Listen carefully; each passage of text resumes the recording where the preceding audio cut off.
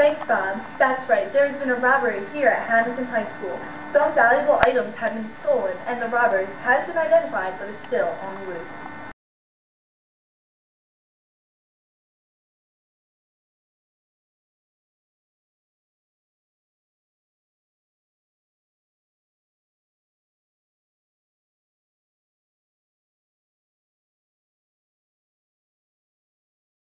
I couldn't believe that something like this would happen in our school. I know the T's son, and he seemed like a nice boy. I don't see how his father could have done it, but I saw it with my own eyes.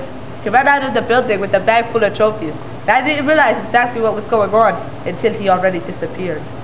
I just finished the last test and we were allowed to leave, so instead of going to the main entrance with everyone else, I went to the other way because I parked in a different place. Mr. Cornwell waved at me like there was nothing wrong, so I thought nothing of it. I had no idea he had stolen the trophies.